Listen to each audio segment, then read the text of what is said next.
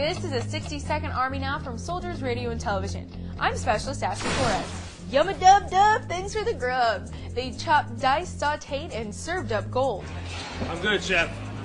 Yeah, Roger. Every 4 years, the top chefs in the world compete at the Culinary Olympics. The U.S. Army Culinary Arts team won top honors in hot food competition. They dished out restaurant-style 3-course meals to 150 diners in 2.5 hours.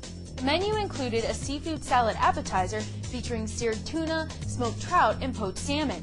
The entree was an herb-infused turkey breast with mushroom stuffing, and dessert was a chocolate mousse crunch cake served with apricot. Team members called it comfort food. It takes a lot of teamwork to make sure that our work is staying consistent, not getting out of hand, we're not rushing it. For more information on this and other stories, visit the Army's homepage at army.mil. That's a 60-second Army Now.